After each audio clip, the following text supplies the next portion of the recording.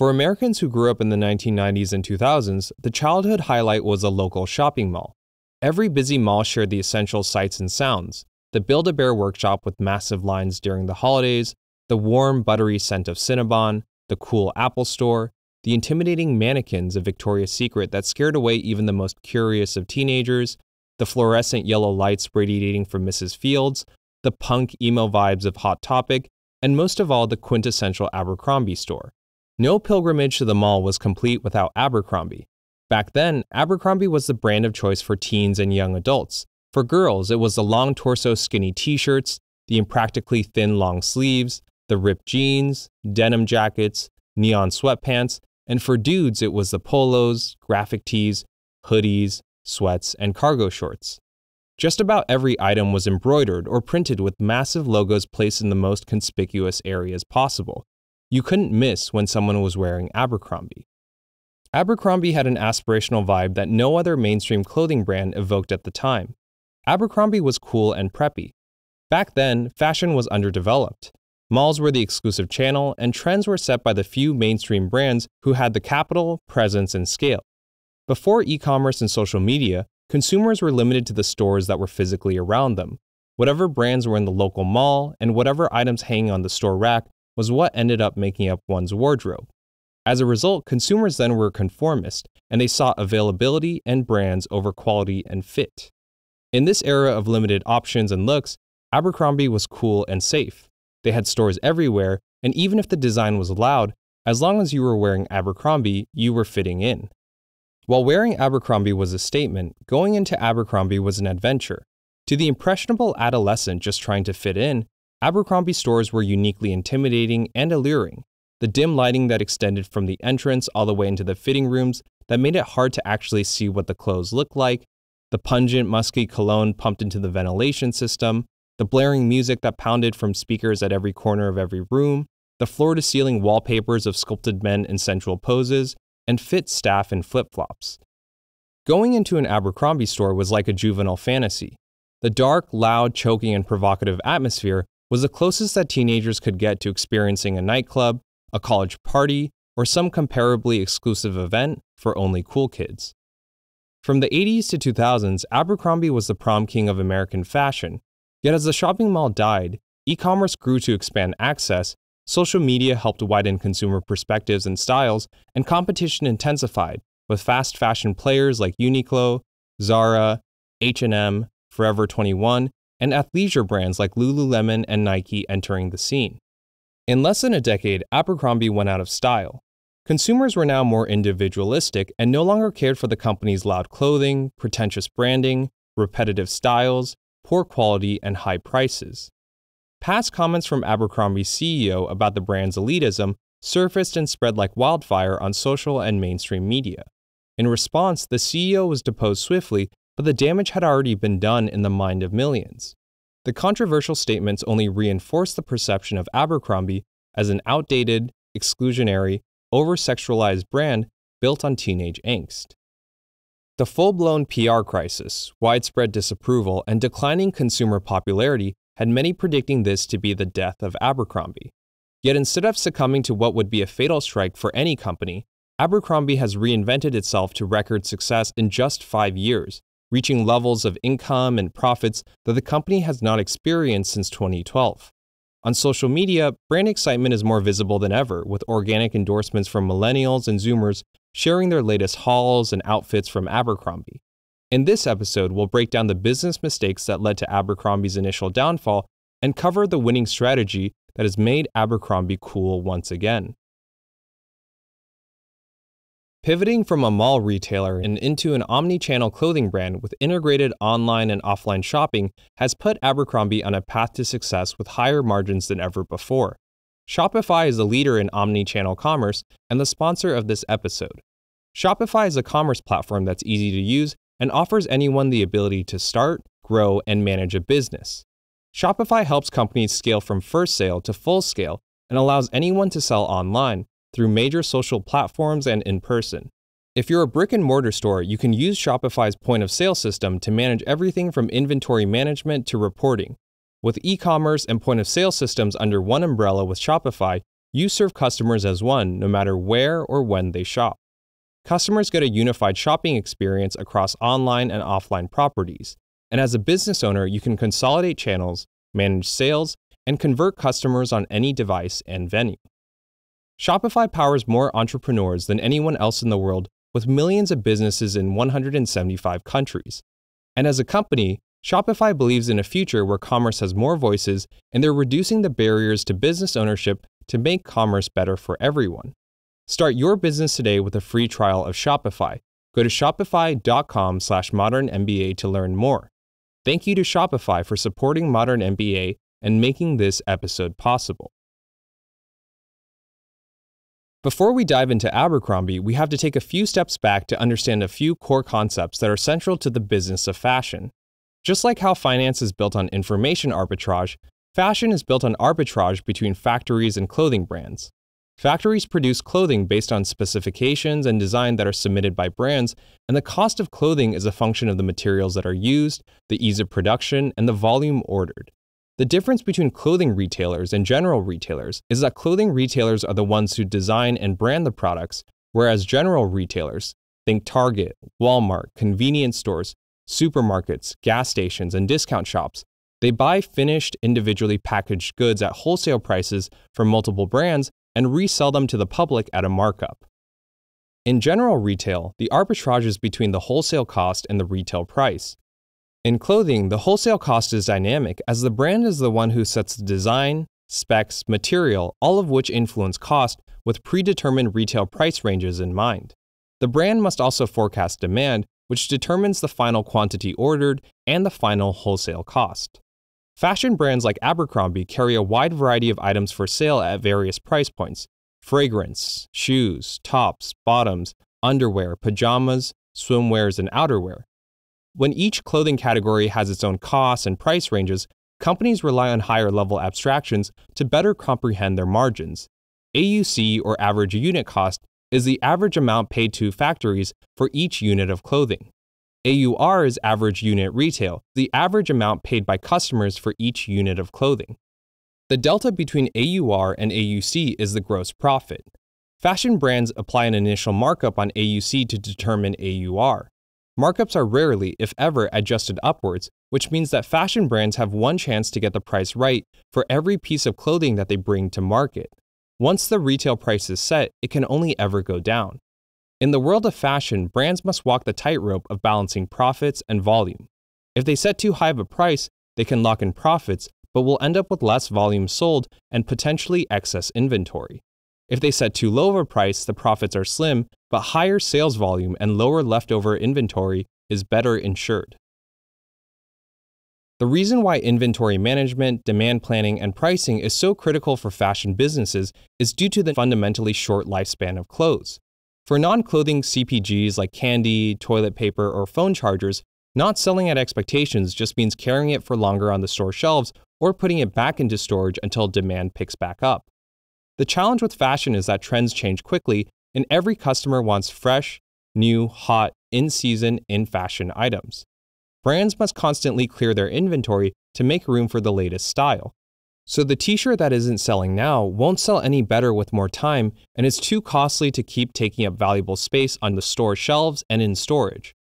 Due to carrying costs, the absence of appreciation, the high perishability, and the fundamentally short sales window, fashion brands must rely on markdowns to keep inventory flowing out. Slashing the retail price or decreasing the initial markup on clearance or end-of-season items are all ways in which fashion brands clear out their inventory. The biggest markdowns or discounts can always be found on final sale items that are sold as is with no refunds or exchanges allowed. In these scenarios, the brand just wants to get rid of that product without having to throw it in the trash. Fashion is a business about precision. The goal is to design and sell clothes that can be sold at the highest initial markup to maximize profits, while also generating enough demand that you have little to no inventory left over. In an ideal world, every article of clothing is designed and priced so perfectly that it all sells out, every style and every size, so no markdown is ever necessary. This is what Abercrombie in its heyday was so successful at. It had engineered demand and built up appeal so strong that the company could set high prices and sell massive volumes of apparel worldwide through its name alone. Design and material were a lot less important, so Abercrombie through the 90s and 2000s was a trendsetter. Generating demand and engineering exclusivity was Mike Jeffries, the infamous former CEO of Abercrombie's greatest contribution to the company. When he took over Abercrombie in the 70s, the brand was lifeless. In 14 years, Mike had transformed Abercrombie into, quote, the essence of privilege and luxury as an all-American brand with Ivy League heritage that projected beauty in the form of white college hunks surrounded by attractive, thin white women. Abercrombie was something that people at the time had never experienced before, an aesthetic that was more provocative and aspirational than the conventional, old-fashioned, family-friendly brands like Sears or Old Navy or Gap, and these were all reinforced in the store displays, atmosphere, packaging, and advertising. What is amusing is that when we revisit such imagery today, there's more skin than clothes. When the clothes do make it into the shot, they're often barely in frame. The only things in focus are the model's toned abs, massive shoulders, and chiseled jawline. Boys wanted to be like the Abercrombie models, and girls wanted to be with him. Interestingly enough, women have made up over 60% of Abercrombie's business since the 90s, a trend that continues to this present day. Mike's second greatest contribution was channeling that same appeal and demand into a more focused brand made just for teenagers in 2001 called Hollister. Hollister was another all-American brand featuring hot lifeguards and beautiful beaches and captured the fantasy of Southern California. While Abercrombie & Fitch was the leading aspirational brand for college-age adults, Hollister would become the leading aspirational brand for high school guys and gals. Hollister would go from $0 in 2000 to gross over $1 billion in just 4 years in 2005 and would eventually surpass even Abercrombie by hundreds of millions in annual sales, a trend that continues to this day. Hollister would grow to over twice the scale of Abercrombie, from just 5 stores to over 500 stores present day. Beyond a difference in the decor and logos, a moose versus a seagull, the two brands were largely interchangeable. While Mike's idea was that the high school kids would graduate from shopping at Hollister to shopping at Abercrombie when they reached college, the reality is that the average customer rarely understood the difference between the two brands. The trademark dim lighting, stuffy air, loud branding, pounding music, styles, products, and even the store layout of Abercrombie was replicated at Hollister. At malls, Hollister and Abercrombie stores were often next to each other or located in very close proximity, leading customers to naturally stop and shop at both brands. Mike's sole strategy was to optimize the top line at the expense of the bottom line and even long-term growth. Abercrombie's revenue grew from $1.3 billion in 2001 to over $4 billion in 2014, which was his last full year at the helm. Quadrupling revenue is no small feat, especially as competition had intensified from fast fashion heavyweights like Uniqlo, H&M, and Zara. But Mike intentionally ignored the obvious signals of declining customer retention.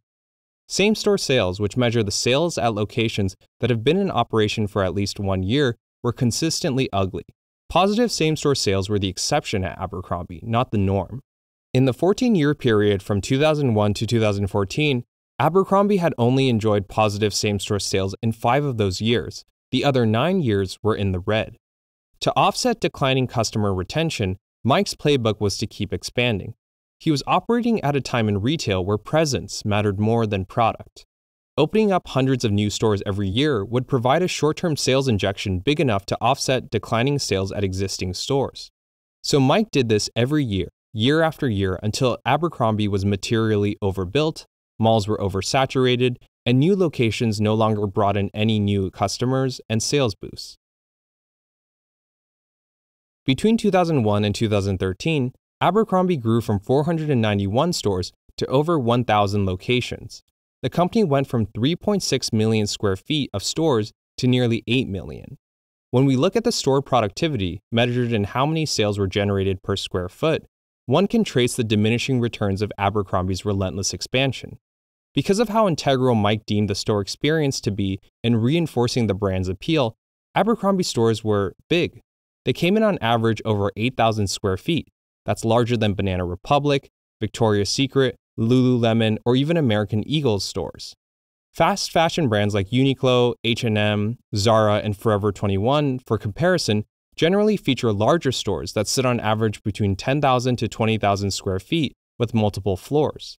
While Abercrombie wanted to be in every mall and in every town, its competition preferred slower expansion and having 1 or 2 flagship stores that serviced many neighborhoods, knowing that its customers were willing to travel for low prices and new styles which were unique to fast fashion. Mike made no attempt to hide Abercrombie's relentless expansion and its consequences. The overexpansion year over year boosted sales temporarily and offset the declining retention. The greater scale caused issues with inventory, supply chain, and impacted margins. When Abercrombie was peaking in the early 2000s, the company set higher initial markups with the confidence that the consumers were willing to pay more to wear its clothes. This led to a material improvement in gross margins year over year from 2001 to 2007 as the company enjoyed higher AUR to AUC. But just like when we looked at the sales productivity, there's a similar inflection in gross margins. The clear peak and valley is like a quantified rise and fall of Abercrombie's brand power. The increased overhead costs of opening and operating 100+ net new stores every year chewed into those gross profits. When we look at the operating margin in relation to gross margin, it's clear that the increased overhead costs were temporarily offset by the improvements in AUR and initial markups, the same way that declining customer retention was offset by the temporary sales growth. Under Mike, Abercrombie spent $100 to $200 million every year on opening up new stores, which in most years was the same amount that the company was taking home as net income. The company used the cash from revenue to fund its expansion.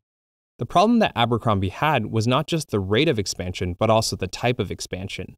Mike had always positioned Abercrombie as a casual luxury brand for the masses, and as the company did well, it only added to his temptation to continue pushing the brand higher up towards true luxury. Taking a page out of high fashion, Mike wanted Abercrombie to have the same physical, awe-inspiring presence of a luxury retailer like Gucci or Prada. The distinction in Mike's head was that Abercrombie would be a uniquely all-American luxury brand, whereas most high fashion to this day remains European. Under Mike, Abercrombie opened up massive 20,000 square foot, meticulously designed flagship stores that carried exclusive merchandise in expensive, tourist-heavy, wealthy, high-traffic areas like the Fifth Avenue in Manhattan and the Grove in Los Angeles. He expected these stores to not only generate sales higher than the standard locations, but also to further reinforce Abercrombie as American luxury. When Abercrombie's expansion in the United States hit diminishing returns, he pursued expansion overseas, building and opening massive flagship stores in London, Milan, Tokyo, Copenhagen, Paris, Madrid, Australia, Dubai, Shanghai, Munich, Amsterdam, and Brussels. Abercrombie flagships even popped up in Japan's 6th largest city, Ireland, and Soho, even when there was already a flagship location on Fifth Avenue in New York City. Mike believed that the flagship model was a low-risk, high-return in optics and fundamentals, and he knew no restraint. In his mind, every corner of the world was ripe for Abercrombie, and everything that sold in the US would magically sell as is overseas. These flagship stores not only cost millions to build and operate, but also resulted in millions in losses when they were eventually shut down due to lack of adequate business. Mike continued to embrace the luxury play even when the business and customers were clearly indicating that the brand was in no way ready for such a leap. In an effort to replicate the Fifth Avenue and Soho flagship store experience, he invested millions more to remodel existing Abercrombie locations in the US to bring that sense of luxury to the masses. This strategy may have worked if Abercrombie was competing on quality, but had really built up its reputation over the years on branding. Mike should have known this better than anyone. Abercrombie also eliminated the conventional seasonal sales events like the post-summer and post-holiday markdowns that were the norm for clothing retailers in order to further reinforce his luxury positioning. He wanted full-price merchandise at all times, less styles, to run fewer promotions to maintain the AUR, to reduce the availability and eventually the existence of markdowns, and to carry even more inventory to ensure that the hottest sizes and colors were always in stock, even if that meant higher carrying costs. Abercrombie's direction with Mike at the helm from 2001 to 2013 went against all the trends that were emerging in fashion. It was difficult to justify buying $100 button-downs, $60 polos, $300 fake fur jackets, and $80 jeans from Abercrombie when Uniqlo, Zara, and H&M and other fast fashion brands were offering comparable quality and more styles at 1/2 or 1/3 the cost. Abercrombie styles were consistent and predictable. You never worried about not finding something in your size at Abercrombie when it was on sale at full price. Fast fashion brands, in comparison, frequently refresh their styles to keep things engaging, but you have to move fast to secure a size or a certain color with the smaller quantities. Mike's greatest mistake was not accepting that fashion and retail was changing. While the market was going lower, cheaper, faster, broader, and leaner, Mike was pulling Abercrombie to be higher, slower, bigger, and more narrow.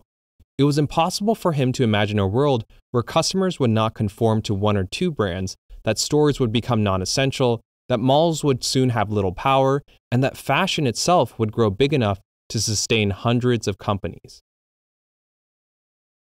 While Mike Jeffries is remembered most for his controversial comments, it was really his failure to adapt to the times and his flawed growth strategy that ultimately cost him his job. His mistakes reduced Abercrombie's operating margins from double digits to single digits and net income to 1/3 to what it was making over a decade ago. Fran Horowitz, a female executive who had lived through the same changes in fashion working at Bloomingdale's for over a decade, took over as the new CEO of Abercrombie in 2014. Investors expected Fran to be nothing more than a caretaker and had little expectations of the company turning things around. Abercrombie was predicted by many to be the next big retailer to die. Yet under Fran, Abercrombie has roared back to new life and reinvented itself from the provocative, outdated, out-of-fashion, cool white kids-only brand to the logoless, in-fashion, affordable, sellout core staple of millennials and Zoomers everywhere. Fran's first move as CEO was to reshape the organization. Under the former CEO, Abercrombie's org chart resembled that of a totalitarian state, where Mike Jeffries presided over with a watchful eye over every corner of his empire, from clothing and operations to store and design. He infamously banned the sale of black-colored clothing, believing black to be only appropriate for tuxedos. With a personal vendetta against overweight women, Mike refused to sell plus-size clothing, and he restricted women's pants to a size 10 at the highest. But on the other hand, he had no problem selling Abercrombie to obese men. Fran threw out this dictatorship model in favor of a flat, modern org structure with Hollister and Abercrombie as two separate primary business units with clearly designated leaders. If Abercrombie was to be saved, it had to start competing on quality. It could not compete on price and speed, which is where fast fashion held the advantage. Abercrombie was repositioned from the essence of privilege and luxury and Ivy League heritage rooted in East Coast traditions into effortless American style rooted in quality craftsmanship with a focus on modern classics. Hollister changed from leading with hot lifeguards to laid back, effortlessly cool, and totally accessible. Abercrombie targeted young millennials, and Hollister continued to target teens. But changing consumer perception requires way more work than revising marketing boilerplate. If anything, this change was likely more effective internally, as it gave the new teams at the company a clear North Star and aesthetic to chase after while wiping the slate clean of its troubled past. When Fran took over in 2014, it would have been tempting to just shut down all the Abercrombie stores in a brainless exercise of cost-benefit analysis and to turn the company into a lean entity ripe for acquisition. But even though the company was struggling and retail was trending downwards, Fran was wise to not throw out the baby with the bathwater. The underperforming, oversized 8,000 square foot locations were the first to go. Under Fran, the number of Abercrombie stores declined roughly 30% from over 1,000 stores in 2014 to a little over 700 locations in 2021.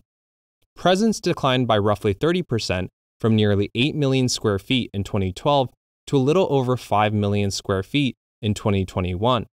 The money-burning flagship behemoths were the next to go, with proactive closures in Ireland, Copenhagen, Soho, Milan, Japan, and London.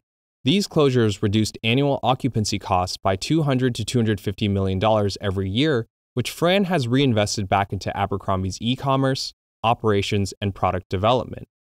Rather than simply remove stores, Fran has opted to right-size and redefine. The strategy has been to evolve from the large, grander-than-life stores of 8,000 square feet into smaller, more efficient omni-channel hubs of 4,500 square feet.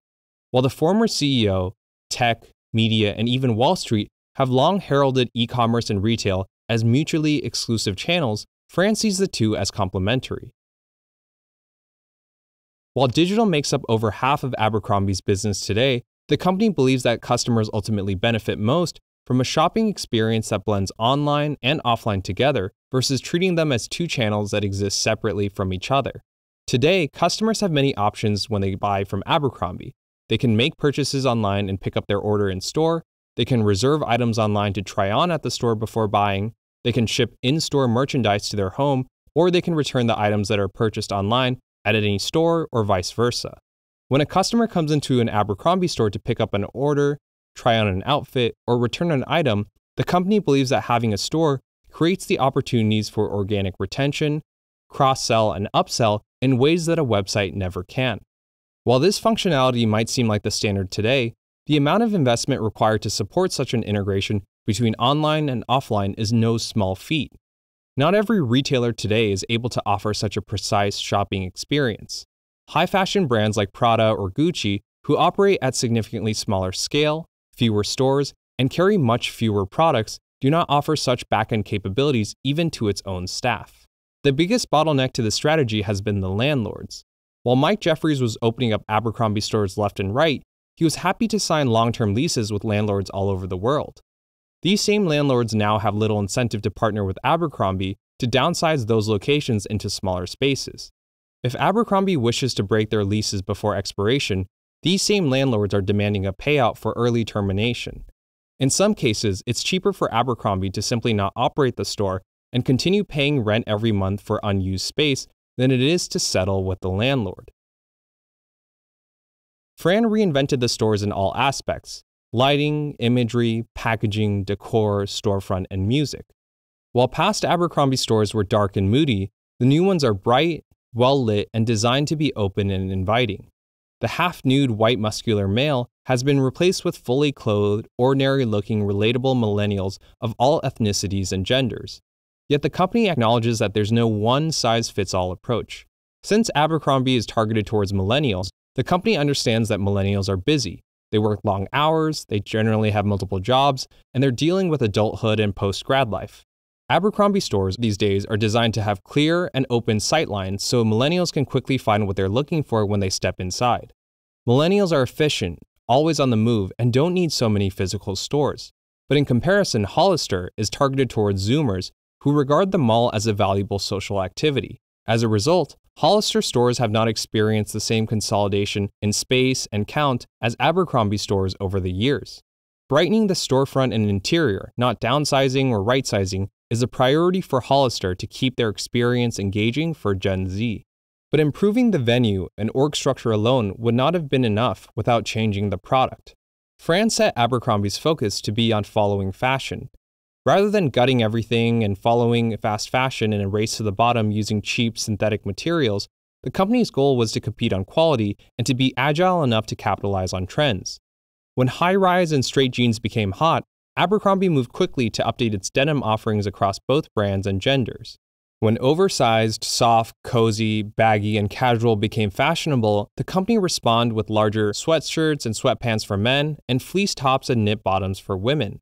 And now that neutrals, non-branded logo-free basics are in, you would be hard-pressed to find any piece of clothing from Abercrombie these days that is as loud in branding or color as it was a decade ago. Under Mike, Abercrombie operated under a make-to-stock strategy of literally producing enough of each item to stock the 1,000-plus Abercrombie and Hollister stores worldwide. This only worked when the brand was so dominant that most everything sold regardless of design and material. Under Fran today, Abercrombie operates under a lean chase strategy, where production is set to match demand with the goal of carrying little to no leftover inventory. Product is made and stocked at low quantities to reduce risk. If demand exceeds supply, then production will reactively chase that demand. To accomplish this, Fran has expanded Abercrombie's manufacturing capacity across Southeast Asia, they've reduced product development by 4 weeks, and they've lowered production exposure to China by 50% since 2014. Items from Abercrombie these days regularly sell out, are not restocked, and are generally made in Vietnam.